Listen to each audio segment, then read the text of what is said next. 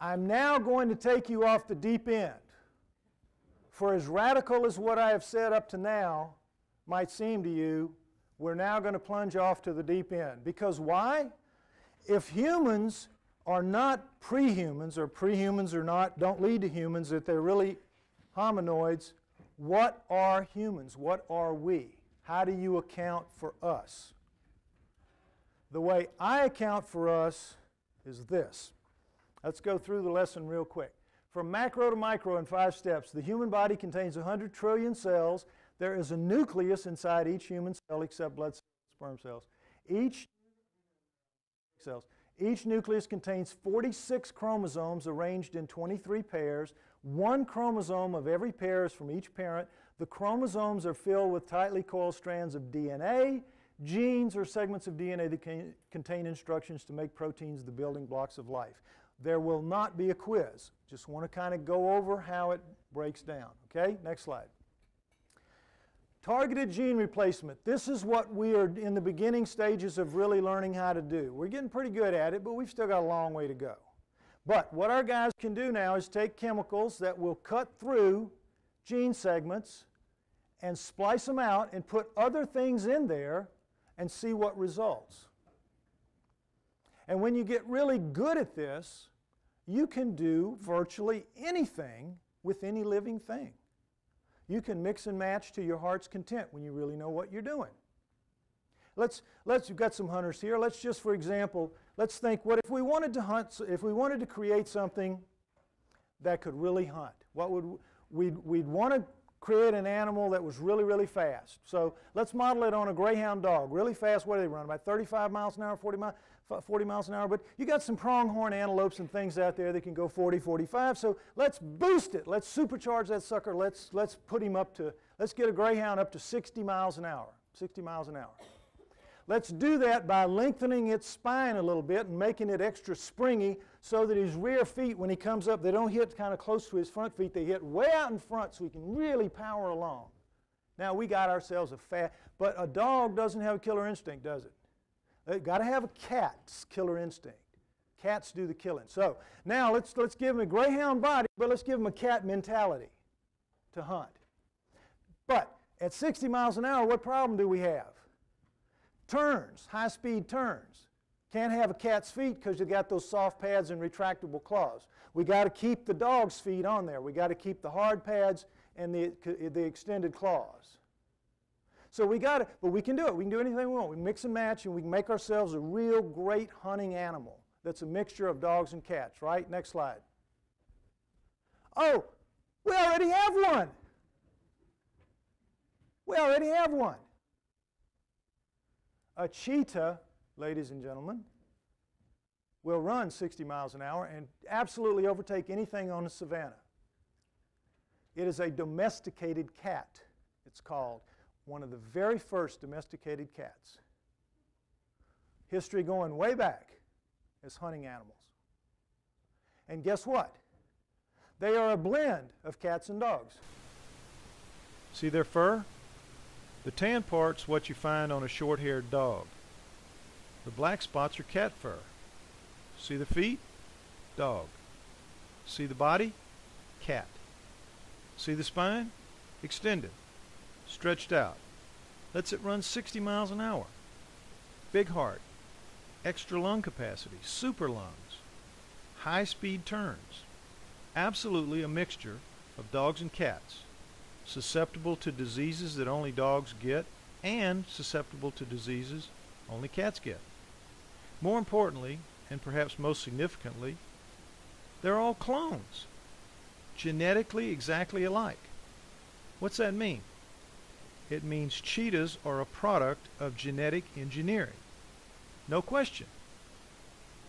Yet science insists they all came out of a genetic bottleneck of some kind.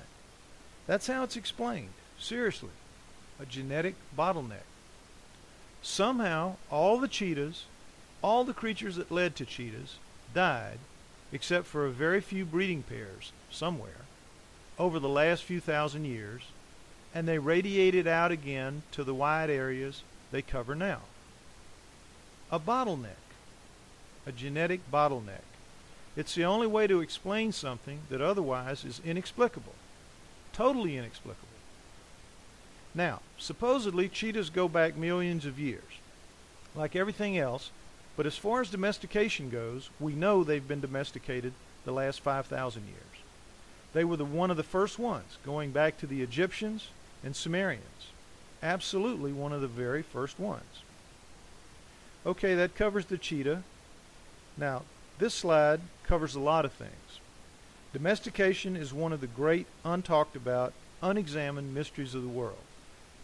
That goes for wheat, corn, cattle, goats, sheep, anything, and us.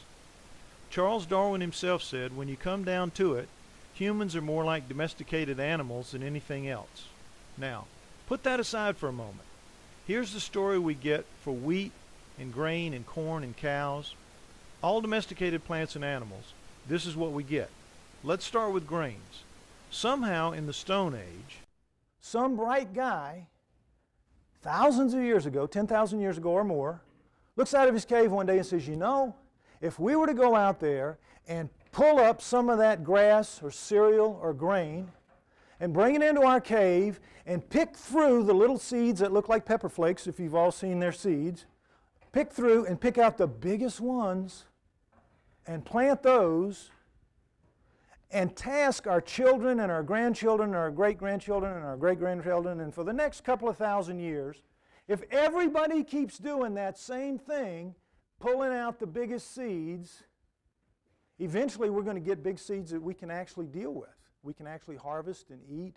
And if we get lucky, if we do all of this for a couple thousand years, if we get lucky, maybe some miracle might change the biochemistry of those seeds and turn them in from things that we absolutely cannot use to some kind of a seed that our bodies can use.